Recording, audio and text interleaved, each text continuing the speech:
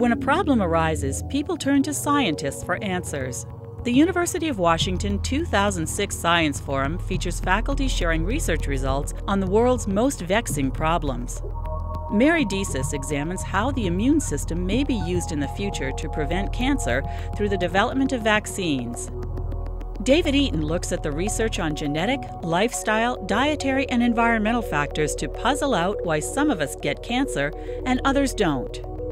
Garrett Odell examines the use of mathematical models to shed light on how biological gene networks operate and how these models reveal the networks to be astonishingly robust, despite their unintelligent design. Buddy Ratner updates us on the progress of regenerative medicine and addresses the practical and ethical issues surrounding tissue regrowth and organ replacement. And Ray Hilborn provides facts to dispel the fears of a worldwide fisheries crisis and discusses the changing objectives of fisheries management. Join us in Puzzling Out the Science. Exploring Our World, Puzzling Out the Science is made possible by the University of Washington Alumni Association, the College of Arts and Sciences, the Office of Research, the College of Engineering, the School of Medicine, the College of Ocean and Fisheries Sciences, and the School of Public Health and Community Medicine. Additional funding for this program is provided by the University Bookstore and UW-Medicine.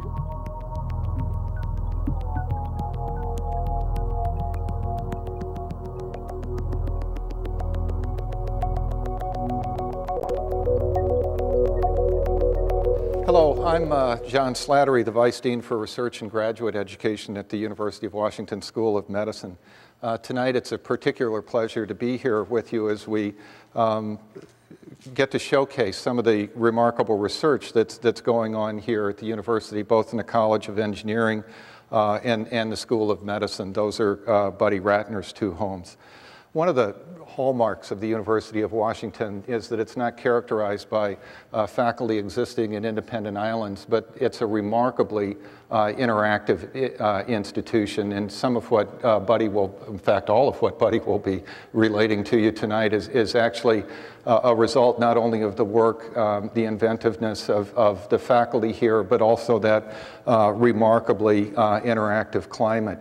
If you happen to be a student here, for example, in a department like mechanical engineering, it's highly likely that you'll interact with people in different projects from the School of Medicine, the School of Ocean and Fisheries Science, even law and business we allow to get into the fun parts of the campus and the research climate as well.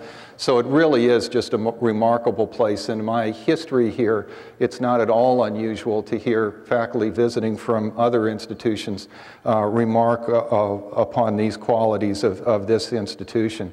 And as I said, you're going to see some of that at play this evening. The speaker tonight is Buddy Ratner. Buddy is a professor in chemical engineering and in bioengineering.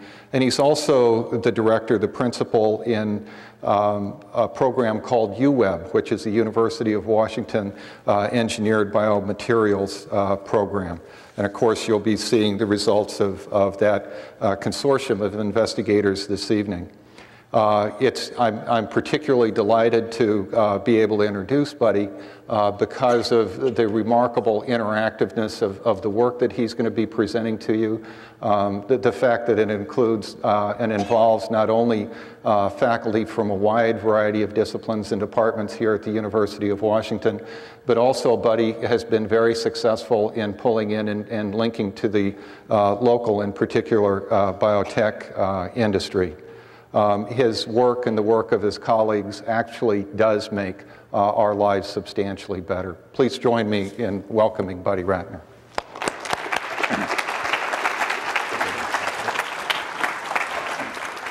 Well, good evening. Appreciate people coming out. I think I have a message that's pretty exciting tonight, and I'm hoping to get you captivated by this whole story. Let's see, the title I chose was terribly complicated. All those words in it: repair, rebuild, enhance, tissue engineering, medicine, biology, entrepreneurship, ethics. I think we should touch on every one of those as we go through this evening. And there's a lot of interesting stories around those many words. So it kind of helped me to decompose my title in that way. Well, let's start here. This is kind of an interesting idea. When you think of evolution, back in the era of maybe this sort of caveman-like fellow, sort of from an evolutionary standpoint, humans basically just had to live long enough to pass on your genetic material. I mean, that's really probably what evolution is ultimately about. And by 25 or 30 or so, most people in particularly more primitive societies are getting toward the end of their mating age. And at that point, the saber-toothed tiger could come along and eat you up, and there would be no consequence to the genetic ascendancy that is sort of connected with the way we pass on genes. So, as I say, longevity was not an issue or even a probability. Longevity was probably quite exceptional. But now I got some numbers. It's 2002. I probably should update it. But the average life expectancy in the U.S. 77.3 years. And because we're going well past this 25 or 30 age, we simply wear out and we're easily damaged. Our hearts wear out, our joints wear out, which is the kind of middle diagram here. And then also, unfortunately, in many tragic situations, we blow ourselves up or otherwise injure ourselves. That's the reality of going through this 77-year lifetime. The National Institute of Dental Research, it's actually now called the National Institute of Dental and Craniofacial Research, the name changed, had this on their website a few years ago, which is pretty interesting, and it would take a long time to read this whole thing. But they talk about the demand for reparative procedures is staggering in scope and cost, and Americans suffer millions of Americans suffer some type of tissue loss and end-stage organ failure. The total cost for these patients, this is the NIH's own estimate, $400 billion per year, each year, in repair or replacement. And that's kind of an economic side of what we're up against. So if one should need repair or replacement, what kind of options do we have available? Well, let's see.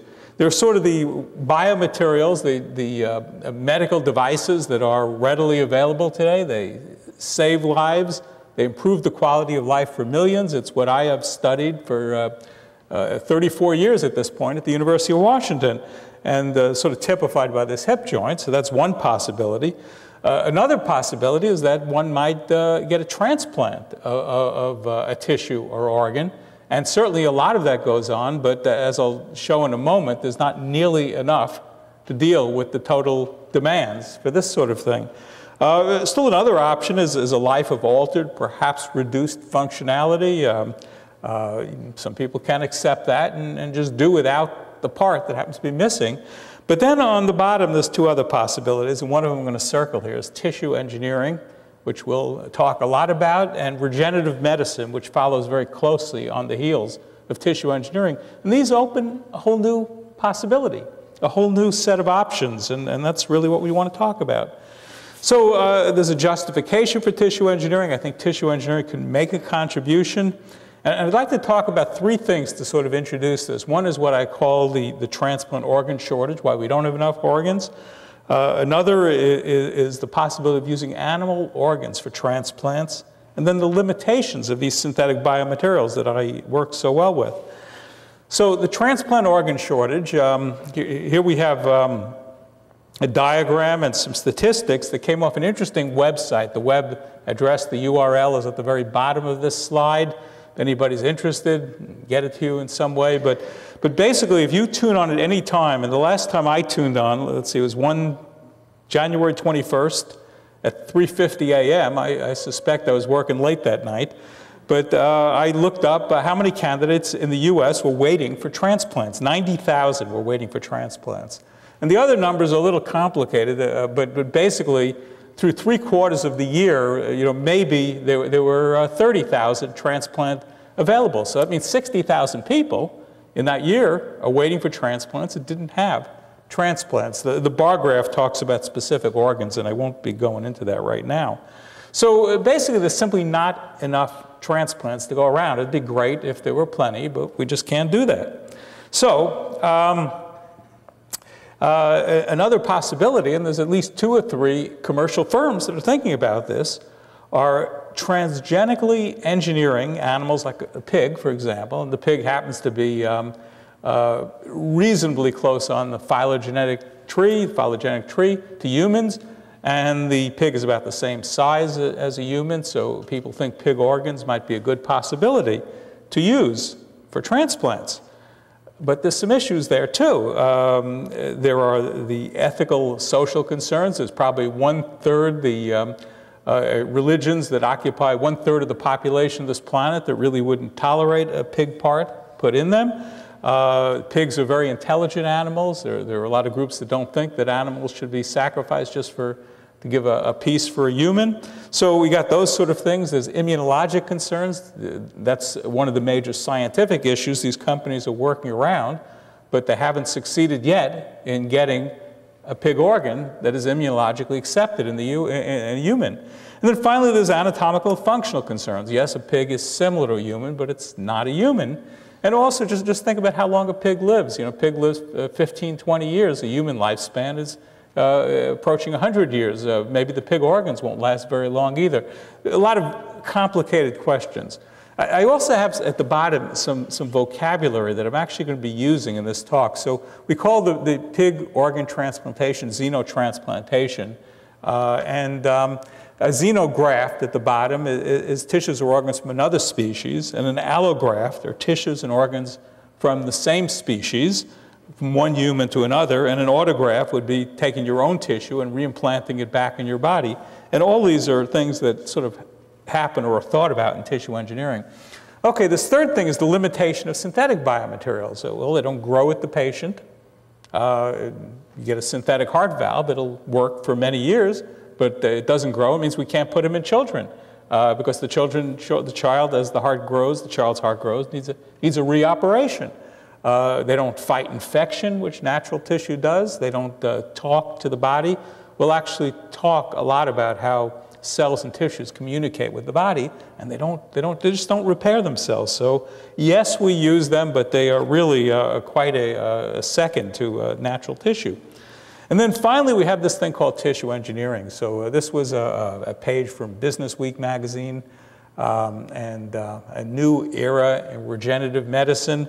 And they talked about the possibility of regrowing bone, skin, pancreas, heart valves and arteries, saliva glands, urinary tract, bladder. I won't read the whole list because we'll actually be going through a number of these, but it was quite an impressive spread within the magazine talking about the possibilities there. And then if we go to Time magazine in the year 2000, in an article called The Hottest Jobs of the Future, the #1 hot job of the future was tissue engineers. Which is sort of interesting because all 10 of them out there are probably wondering why this is the hottest job in the world. It's a field that isn't quite there yet. 10 is an exaggeration. We'll even talk a little about how many there are. Okay, so what is this thing called tissue engineering? Let me give you a very quick, easy definition, and then we can sort of get into some more interesting stuff. I call it using engineering principles, material science, and cells or tissues to reconstruct tissues or organs. So we're going to use engineering, materials, and biology, or cells and tissues, and we're going to reconstruct tissues and organs. That's pretty simple. A couple of examples. This is a material called dermagraft, shown in its sort of surgical package. And what the surgeon is taking out there and would put on a patient with maybe a diabetic ulcer that didn't heal or a burn is a dressing that contains living fibroblast cells. These are allogeneic. These are from another human. It turns out this particular type of cell doesn't incite much of a immunologic reaction, but these particular cells give off growth factors, chemicals, proteins that induce or help stimulate the healing. One could just have an inert dressing, and it doesn't work nearly as well as the dermograph. So dermograph is one of the first examples of taking a synthetic material, taking living fibroblast cells, using it in medicine, and this whole thing was developed with some very elegant medical principles. Here's one. This is from the April 4th, 2006 Washington Post. I think there was also an article in the Seattle Times, if I remember correctly, but first bladders grown in the lab are transplanted. Professor Anthony Atala of Wake Forest University grew bladders in the laboratory, and if your bladder goes, it's definitely detrimental to your quality of life. But he took cells from the bladders of the patients, grew those cells up on a bladder-like scaffold shape, and reimplanted them. And there are 9 humans now that have laboratory-grown bladders in them, and one of them is functioning already 4 years. So this is looking very promising. There's 2 examples. We'll have lots of other examples as we go through this talk. There's a lot of interesting applications for tissue engineering, besides just the top one here, tissue and organ repair and replacement. That's what I was talking about.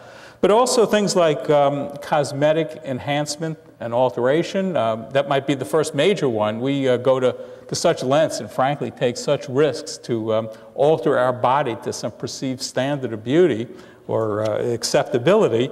And so one can start dwelling on the parts that people might want to replace. I won't even go there in this talk, but then there's also the possibility of living devices to treat diseases, a living kidney or liver, or treat Parkinson's disease with a living cellular device.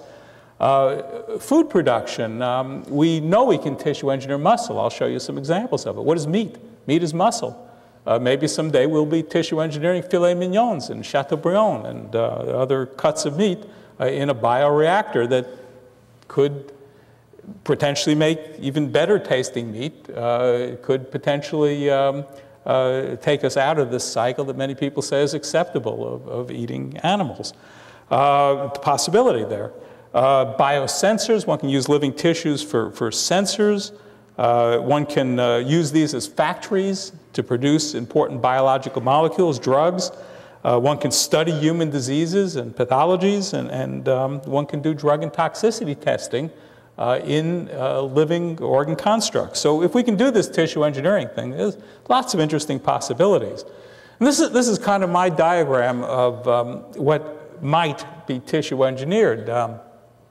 It's even a partial list, but there's at least 2 or 3 companies, again talking about this cosmetic thing, that are doing tissue engineered hair for obvious reasons. But they literally implant or expand out the root cells from hair, implant them, and one has some success with this. It's not quite ready for prime time, but getting there. People are working on this. And then we can go down to the other extreme, to the fingers or toes. And one of our colleagues working in our program is attempting to use the ideas of regenerative medicine and tissue engineering to reconstruct digits and maybe someday even limbs. There's a number of companies that are also thinking along these lines. Just to go through these quickly, this company, Odontis, they're talking about tissue engineering teeth. These all come off websites. Bioscaffolds is talking about trying to regenerate the human breast. Here's Tenjian, which is doing an artificial or tissue engineered bladder. Here's Circo Medical, doing a bio-artificial pancreas. So, and this, again, we'll talk about some more companies out there. There's just lots of them out there, lots happening. So how do we do this tissue engineering stuff? How would we actually go about doing it? Well, there's a couple of strategies, and this slide sort of lists a bunch of strategies. I'm not going to read the list, but what I'm going to do is show you an individual slide for a number of these, and you'll get to see some ideas about how people are thinking about it.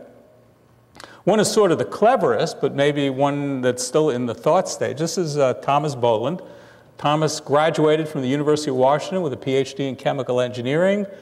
I'd say about 1987 or 88 is my guess about when he graduated. Thomas Boland is a professor at Clemson University now, and he invented a whole new concept, which is basically using an inkjet printer to print tissues. instead of those colored inks, can you put living cells in the inkjet cartridge and then do a computer program, say the tissue has these layers and these cells, and just get the inkjet cartridge to spit it out. You wouldn't think a cell could survive the momental forces and the heat and things that go in an inkjet cartridge, but Thomas has taken the chance and shown that it really works, and he got written up in this magazine, which is called Business 2.0, I think was the name of it. And in fact, it got written up in many different magazines. Here's another interesting concept. It's called cell sheet engineering. And it's the idea if you can grow living sheets of cells, can you sort of stack them up and build thick tissues out of this? And a gentleman named Teruo Okano really is the originator of this idea. We are doing a lot of it here now at the University of Washington. We made our own invention, which is a special surface. Cells like to grow at 37 degrees centigrade is body temperature, 98.6 basically. And living cells like to grow at 37. So we've invented this surface where the cells grow at 37, but if you just drop the temperature down to 25 degrees C, which is kind of room temperature instead of body temperature, the cell sheet spontaneously detaches. Now I have a little movie here. So my student, Juanhong Sheng, grew the cells and then just dropped the temperature, and you can see the cell sheet just detaching off the surface there. This whole basic idea of cell sheet engineering was so exciting that the Japanese government has issued a stamp based upon the use of these cell sheets for corneal repair. And that's quite a credit to my colleague and friend, Dr. Okano. Here's another essential idea in tissue engineering. It's sort of called cells and scaffolds. And I have some pictures down on the bottom here of what we call the scaffolds, which are sort of porous, sponge-like constructs that give the cells something to crawl along and work along. And the basic idea here is we'd take some porous material, add some cells to it, and grow it up naively to a heart in a jar. And that would be quite a long stretch to do that at the moment. But we'll talk about it, how close or far we can get to that a little later. So let's talk. The scaffold idea is probably the predominant idea in tissue engineering. And why is a scaffold used? Well, it provides a temporary support and workspace during construction and remodeling. And certainly that describes what happened in Notre Dame. And how is the scaffold used? The scaffold reflects the size and shape of the finished structure. It might be a heart, it might be an ear, it might be a kidney, but it reflects the size and shape of the finished structure. The scaffold is open and porous to allow transfer of construction materials, which are going to be chemicals in the body of cells. And then, importantly, when the work is all finished, the scaffold vanishes. And that's exactly what we try to do with our scaffolds, too. Again, this idea is sort of illustrated here. We start with a scaffold. We might mold it to the shape of an organ, seed it with cells. Interestingly, we have to get blood vessels to grow into that, to feed these cells. The cells need nutrition. By themselves, they just suffocate themselves out. And then give them the right clues to grow into an organ. And what I've described here is just a couple of the names of some of the synthetic polymers we make scaffolds out of. Some cell types we use, and some organs that could come out of that. But there's another important point in doing this, is that we go in this progression from in vitro, means in glass or in a test tube or in a bioreactor. Eventually we have to go in vivo into the body, and then where along this process we start in vitro and go in vivo is a lot of place for sort of engineering and design. Here's some other nice diagrams supplied by Jonathan Mansbridge, who was with one of the first major tissue engineering companies. It's called Advanced Tissue Sciences, and the company is no longer with us, but Jonathan was very nice to supply these nice pictures of what the cells might look like on the scaffold when they initially attach. In a few hours, they start to spread on the scaffold. And then by some period of time, they start giving off what we call extracellular matrix. The cells give off the stuff that makes the interconnections between the cells. So we don't have individual cells, but we have something that looks like a tissue. And that extracellular matrix has all sorts of interesting rich molecules in it. And this is really what a living, metabolically active tissue looks like. Two terms here. One is this tissue engineering idea. And engineering implies sort of an active process. Engineering, a dictionary definition, to plan, manage, and put through by skillful acts of contrivance. Well, it's not a bad definition of engineering. Regenerative medicine, on the other hand, has an implication of more of a passive concept. The body will do the work. And one way to think about regenerative medicine, there's some creatures, some beasties, like this little salamander-like thing that lives down in Mexico. And you can chop off a limb, and the limb will just go through a series of steps and grow back. Wouldn't it be great if we could do that with our tissues and organs?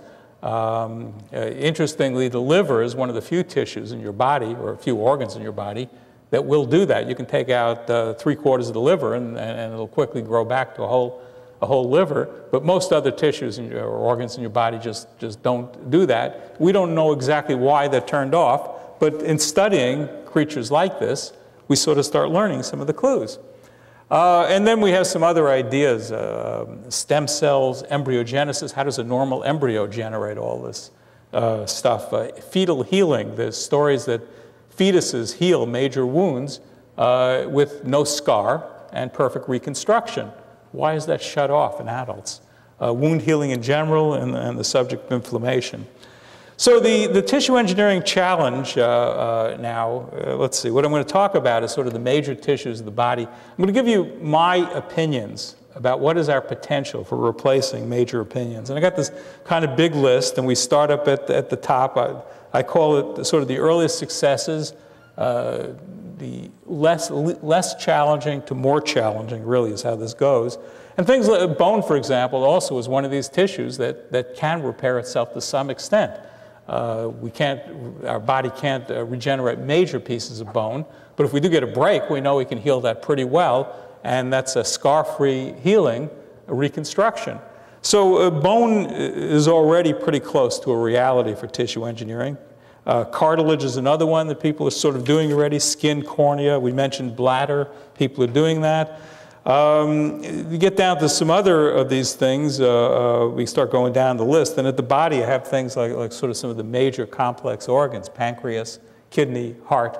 These would be major accomplishments if we could do it. And I'll talk in a little while about heart repair and show you what some of the issues are, but also some of the successes in this challenge. So we'll talk about two tissue engineering projects that are going on right now at the University of Washington. One is in heart muscle and one is in esophagus. And the heart muscle program is funded by the National Institutes of Health. It's a project we call BEAT, which it could stand for either bioengineered, allogeneic, or autologous tissue, either from one human to another or from yourself back into yourself. But this diagram down here shows you what, nice medical textbook illustration, what heart muscle looks like. It illustrates some of our challenges. These bundle-like structures are the heart muscle itself. The heart muscle cells are called cardiomyocytes. And of course, that's what we have to grow to reconstruct a part of the heart or a whole heart. There's a lot of other components in this, but one thing I want to point out are these capillaries, and I have there's 4 of them shown in this diagram. Within one cell of every cell in the heart, there's a blood vessel. The heart is among the most highly vascularized organs in the body. The heart needs a tremendous supply of oxygen and food to just keep on going. So our challenge, simple, would be to regrow a thing like that. Another interesting fact about the cardiomyocytes is in adults, they have no proliferative ability. In fact, within a few days of when you're born, you do not produce a single other heart muscle cell. Your heart muscle gets bigger, the cells get bigger, but you don't make new ones. So when we lose them, that loss is pretty serious. So that's one project. The other is esophagus, and we're addressing surgical replacements for cancer of the esophagus. This is a project funded by the government of Singapore to the University of Washington, and we call it the Singapore University of Washington Alliance. And esophageal cancer is very common in Asia. But interestingly, the incidences in northern China and India are 10 to 100 times what they are in the United States. Still, there's 13,000 cases of esophageal cancer in the US, and it is the fastest growing, fastest rising cancer of all cancers we see in the Western world. If you need your esophagus removed, there are some surgical interventions they do now, but it leaves you in a rather sad way. Quality of life is low, and the survival rate at 5 years is pretty low. So this program aims to tissue engineer an esophagus. To do these two projects, we have what I call a list of science and technology challenges. These are what make my work exciting, challenging, and we wish we could get beyond these so we could actually make these medical devices. But this is where my students, my researchers focus, is on things like this. And again, rather than read the list, I'll go through a few of them, and we're going to start with the scaffolds and scaffold materials, which is kind of an interesting area. We have a whole bunch of criteria to do these scaffolds. We wanted to make a scaffold to grow a tissue on. Well, it starts with it should be biodegradable, meaning that it's there when we grow the cells, and then when the cells are grown, it disappears. And we have a whole bunch of other things instructed to the cells. It should talk to the cells. It's more than just inert. It should be sterilizable, of course. It has to be mechanically appropriate. For a bone scaffold, we want it rigid. For a heart scaffold, we want it flexible. It has to allow this angiogenesis, growth of blood vessels so we can feed the tissue. Let's see, at the very bottom, let me just mention, it would be helpful if we could get it through the FDA. The FDA represents a very special challenge that we have in medicine, but we know quite a bit about that. So we got an important clue about the pore structure of our scaffolds. And the clue came from some experiments that were done by implantations in mice. This is the sort of area where you just have to use an animal. There are no other models that will tell us how things heal in complex organisms. So why a mouse? Well, mouse happens to heal much like a human. And so we did some implantations. And it's also important to understand what happens in healing. And this is a pretty complicated slide. I tend not to like such complicated slides, but it's the only way to really explain this process. So if we started at number one, which is up on the top here, the kind of bluish thing, I call it a biomaterial. It's maybe a medical device, maybe it's a scaffold. And if we're going to put this in the body, that's basically the implantation, which is an injury. And in number two, proteins adsorb. Proteins are throughout your body, and they stick to the surface. And then some cells start coming in, number three, a cell called a neutrophil. It's mostly looking for bacteria. If it doesn't find bacteria, and we should have a sterile thing that we put in, another cell comes along called the macrophage. And the macrophage is set up by nature to get rid of foreign objects. It's going to engulf foreign objects and eat them up. And the macrophage hits our synthetic biomaterial, and the macrophage is a pretty small cell. A medical device or biomaterial is a pretty big thing. It just can't get around it. It tries to engulf it, tries to eat it up. It's number four. And it just can't do it. So what it does is sort of fuse with its brethren and make a giant cell, a huge multinucleated cell. It's still trying to engulf the material. It still can't do it. It's frustrated. Finally, it sends off some signals to another kind of cell called a fibroblast. And the fibroblast, what it does is make a capsule around it.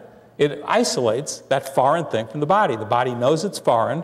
It knows that nature didn't intend that to be with us, and it walls it off. And that's what happens with materials in the body.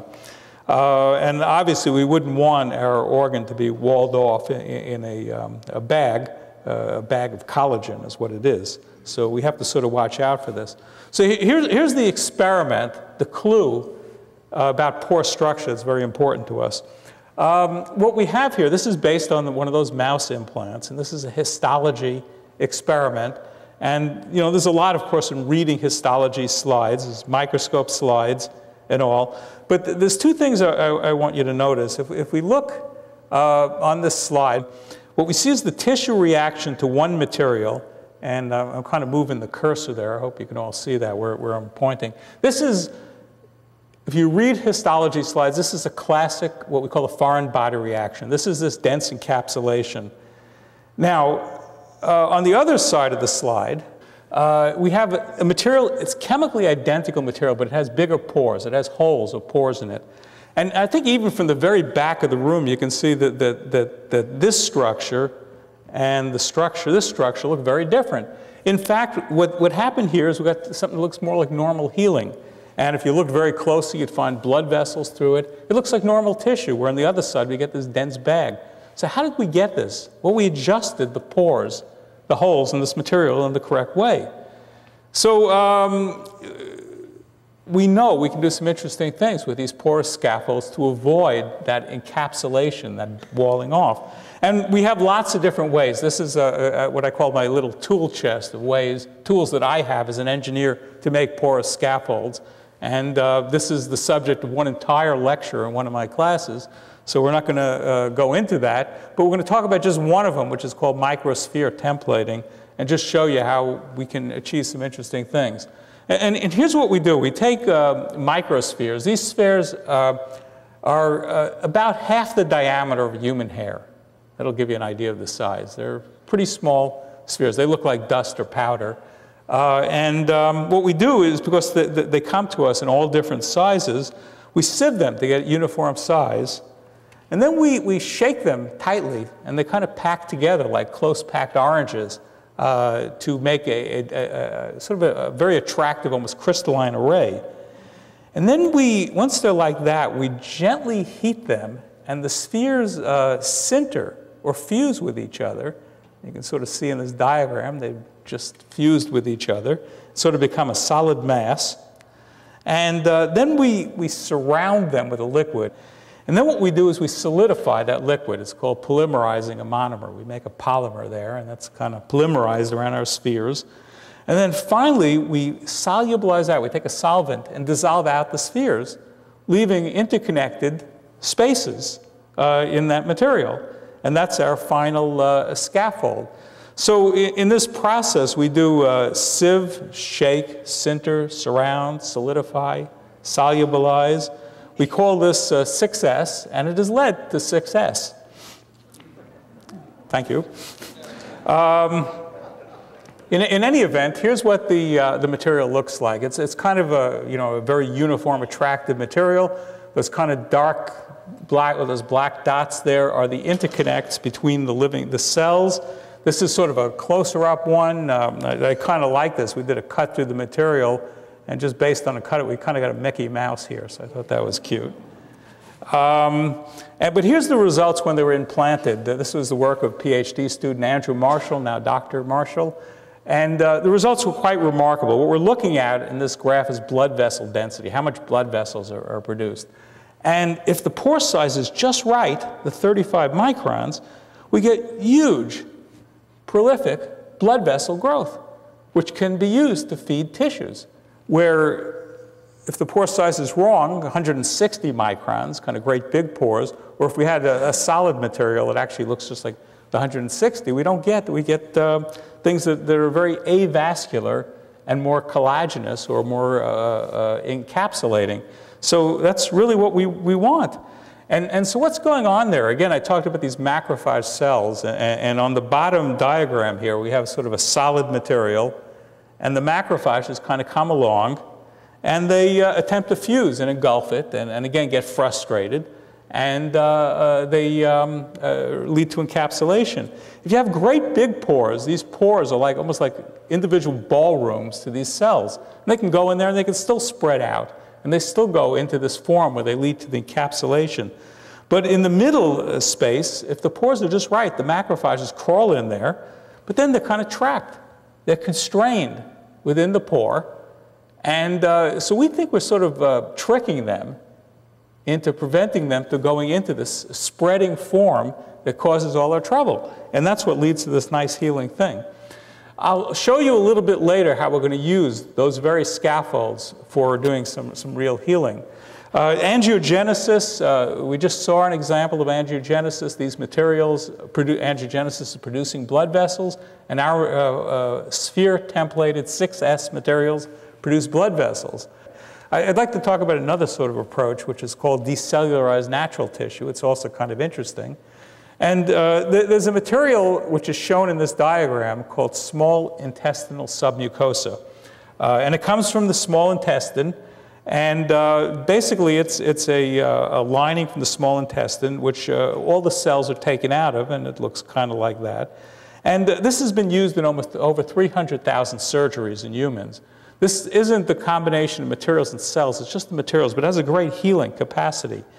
And so we do a lot of this sort of natural tissue in tissue engineering because they do seem to stimulate healing, and they do stimulate blood vessel growth and angiogenesis.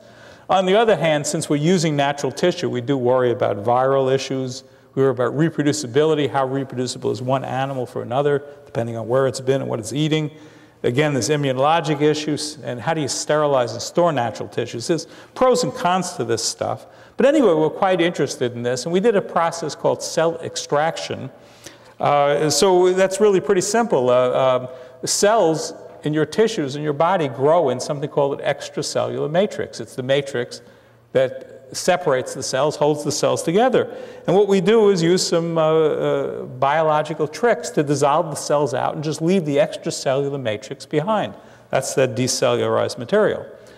And so we've been applying that to esophagus. This is, again, a medical or a histological diagram, a microscope image of a cross-section of an esophagus. And in this kind of diagram, the food goes down someplace up here. There's a lining layer. These dark purple things are cells, and the epithelial lining of the esophagus, that, by the way, is the problem where cancer starts. And this is sort of muscle cells back in the back. And if we're going to grow esophagus, we have to do that. That epithelial layer is shown in this little cartoon here, which shows thick plump cells on the bottom going to these sort of flat squishy cells that kind of just slough off on top. And that's a typical epithelial tissue. So again, this is the same diagram of the esophagus. We tried seeding these esophageal epithelial cells. This is the work of Professor C.C. Giachelli in our group, and Ben Beckstead. C.C. Giachelli is also a professor in bioengineering and working on the SUA project. Ben is the PhD student, and Ben tried to seed some cells on these materials, and we got the cells to sort of live, but it really didn't look anything like an esophagus, the final thing we grew. On the other hand, if we took that acellular esophagus, we took an animal esophagus, decellularized it, left just the extracellular matrix behind, and put the cells back on, and the cells reconstructed themselves in a way that looks just like, and you'll have to believe me, sometimes it looks a little different in these diagrams, but basically it looks just like how an esophageal lining should look like. The cells reconstructed themselves. They knew they were on the right thing, they received the right signals, and they went right ahead and reconstructed. So that was kind of cell signaling. Now, as I said, we get back to angiogenesis. It's one of our greatest challenges. There's some things we can do about that. Again, this is sort of my tool chest. We have a lot of different ways to do this. I'll show you some quick examples of a few things. For one thing, we can sort of feed the tissue what's called growth factors. And there's one, in this case, this is called a basic fibroblast growth factor. It's a protein. And without the basic fibroblast growth factor, we have very little blood vessels. And with it, we get prolific blood vessels. This is the work of Dr. Robert Vernon, who's a research scientist at the Beni Roya Research Institute in Seattle and is one of the collaborators on this project. So we can use these growth factors to induce blood vessels. Bob Vernon has also envisioned that we might be able to sort of grow artificial networks, literally create an artificial network that would feed the tissue until blood vessels grow in, and then the artificial network would dissolve away. And I'm not going to go into too much detail on this, but this is some of the sort of blood vessel networks he's made. And these tubes and blood vessel networks are smaller than the diameter of a hair, a human hair. So these are pretty small, and you know, so there's some sort of engineering tricks you might do to make this happen. Another one of our colleagues on this program, Dr. Margaret Allen, Margaret is a heart surgeon, and she's shown how we can use what's called the omental flap. So in your gut, you have this flap of tissue that covers the gut that's very highly vascularized. And what she's literally doing is showing for heart repair that one can take this omental flap from the gut, pull it up through the diaphragm, and place it on the heart to get better blood vessel growth in the heart. It's another surgical trick you can use. Let's see, I have some other slides here. Dr. Margaret Allen has also shown that we can upregulate a protein. We can increase the amount of protein in a cell. It's called a heat shock protein. It makes the cells tougher. And what she's demonstrated is that she can keep heart muscle alive. She's actually, it's kind of a strange experiment, but she's taken heart muscle from a mouse and put it under the skin. And normally that heart muscle would die because there's no blood vessels. But because she's upregulated this protein that makes it tougher, she can keep the heart muscle alive. So it's a very exciting result. And this is just some data to sort of prove the increased survival. The kind of purplish tall bar shows increased survival for those cells she's treated.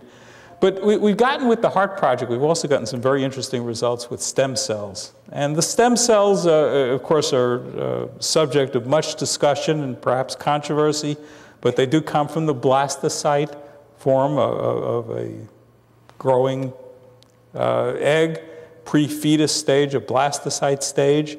And we take from this inner cell mass, we take these embryonic stem cells out, and we can differentiate them to all the different possible cells in the body, all the different germ layers of tissue.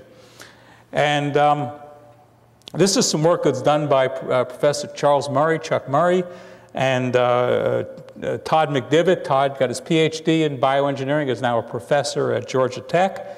And they started saying, let's do some experiments with mouse embryonic stem cells. This seems much less controversial than humans. And again, without going through the details, basically they found the mouse embryonic stem cells just didn't grow. They couldn't get it to grow. They could make the mouse embryonic stem cells convert to this cell called the cardiomyocyte, which is the brown staining. But like heart cells, after you're born, they just wouldn't grow. So they really couldn't develop the source of cells. But by continual experimentation, they did some work. This is some work on human embryonic stem cells. This is the George W. Bush approved number H7 line, which means I won't get arrested for talking about this work and sponsoring it. But we can use this line of cells for at least experimental purposes. We can't use this clinically for various reasons. But basically, Chuck Murray and Todd McDivitt made this cell differentiate to the cardiomyocytes, to the heart cells, and then grow. This might be the first time in history anybody's ever grown heart cells. So you ask, we want to rebuild the heart. Where do we get the heart cells from? We don't have a cell that grows. Well, Todd and Chuck have done that. It's a remarkable piece of work. So now we have cells, heart cells, this rare cell from the heart, and can we put it into the scaffold that can induce the angiogenesis, shape it like a part of the heart muscle? Working with another one of our postdoctoral fellows, Stephanie Bryant. And Stephanie has now become a professor at University of Colorado. We invented a process to take that sphere templated material, here's the sphere templated material, and make some bigger channels in it. These bigger channels allow us to get cells in, give us another way to get nutrients in, and yet the small channels allow these blood vessels to grow in very rapidly. And so putting it all together, we were able to show that the cardiomyocytes thrive within the sphere templated material. Again, I'm not going to go through all the histology, but basically this shows the heart cells thrive. And interestingly, down here we have some staining for a cell called the endothelial cell. That means the blood vessels are coming into this, and that's what we want. Those heart muscle cells need blood vessels to sustain them. And this is a movie of the cardiomyocyte cells in that sphere templated scaffold. And this is exactly what we want to see. The heart muscle cells are growing, they're fusing, they're beating in synchrony, and they're in the sphere templated material that can now be implanted into heart muscle, which is exactly what's happening now. So anyway, we have our challenges. We've been through a number of these. I think we are indeed rising to these challenges. We're learning how to deal with them one at a time. So how will tissue engineering enter the mainstream of clinical medicine? Well, I think companies have to adopt it for this to happen.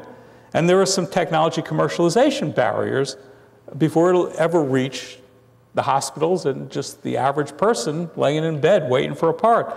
Again, we have to figure out where the cell sources are going to come from. Will they come from the patient himself? Will they come from other humans? Will they come from animals? We have to set up a manufacturing endeavor to manufacture not one piece of heart muscle, but probably hundreds of thousands, millions, in fact, millions of pieces of heart muscle could be used. We'll have to learn how to sterilize living tissue. We'll have to get through FDA regulation. And then there has to be both established markets and business models for companies to want to invest. Companies exist to return value to their stockholders, and they have to think about that. And it would be great to just think about what we could do for humanity. So how are we going to translate these smart things we do in the laboratory to developments that are going to help patients, that are going to generate economic value? So we talk about the business models. Well, for start, we can throw out that number.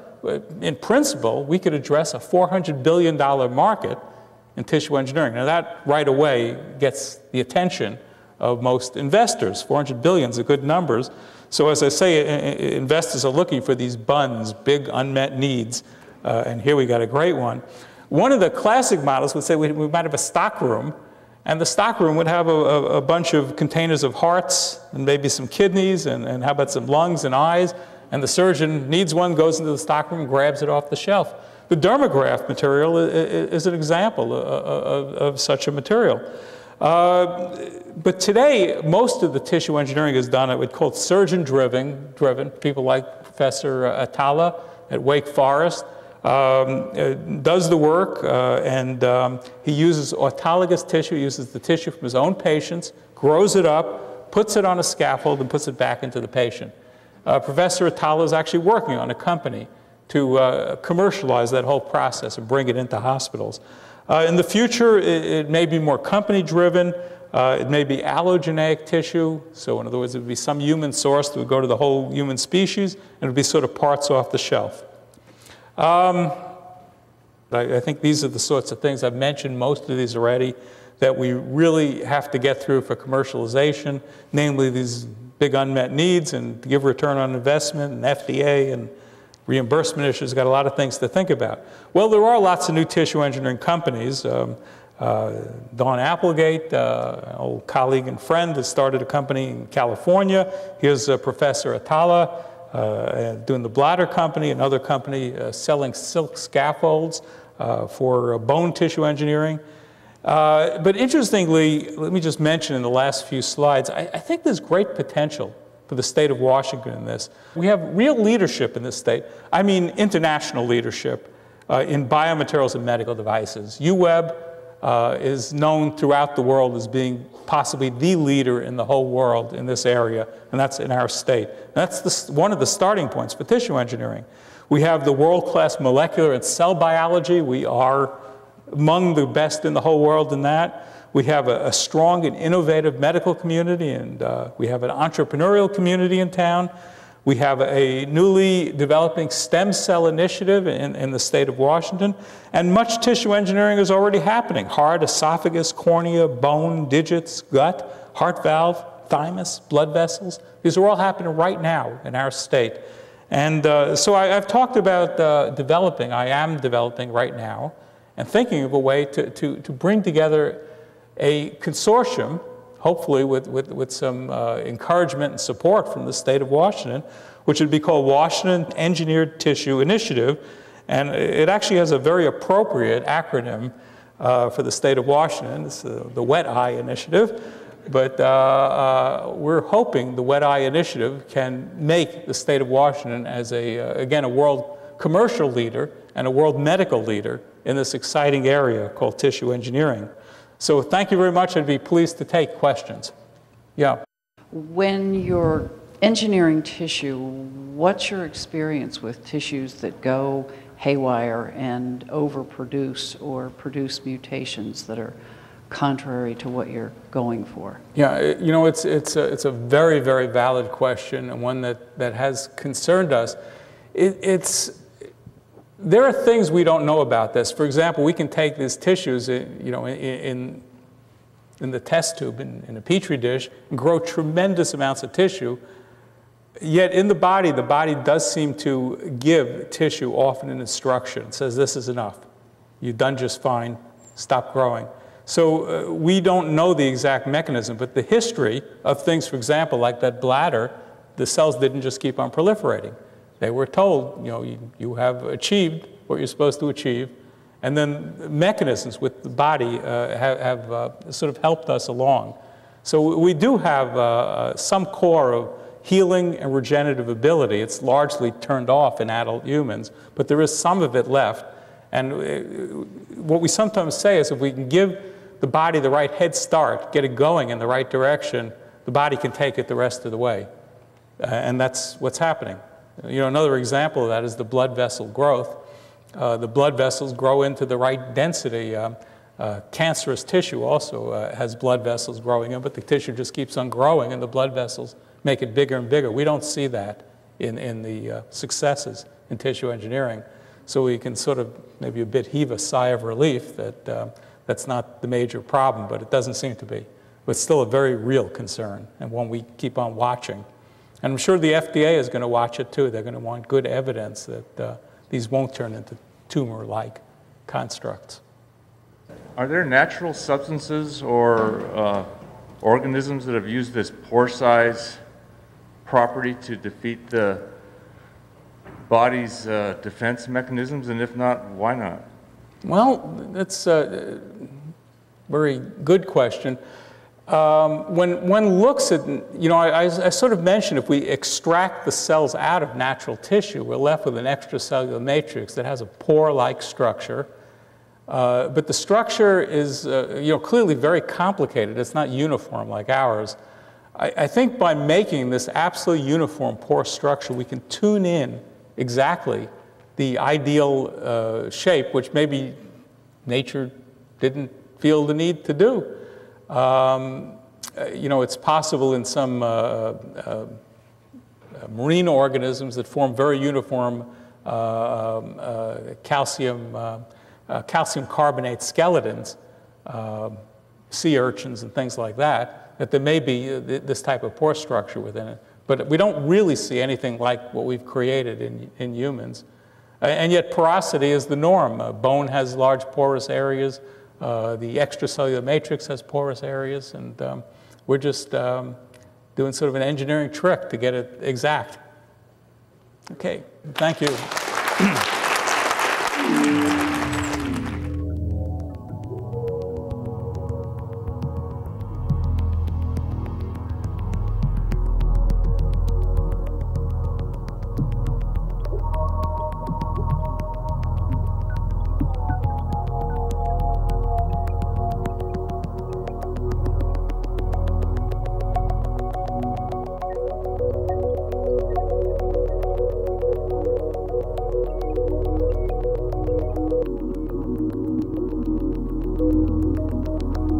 Thank you.